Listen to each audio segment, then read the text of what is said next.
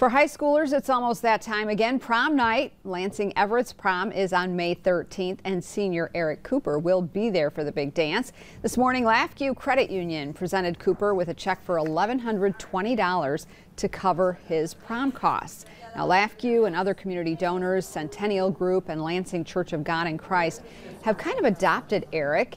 He is the American-born son of a Haitian refugee single mother. Cooper caught the attention of Lance Rhines, who does business with LAFCU. Lance encouraged the credit union to help out this soccer-playing, hard-working student. They helped get him a car for practices and work, and LAFCU employees raised the money to send Eric to prom. So we just had the idea. He's such a great kid. We identify the bright future that Eric has before him, and we just wanted to provide an opportunity for him to really be able to have the best prom experience as possible.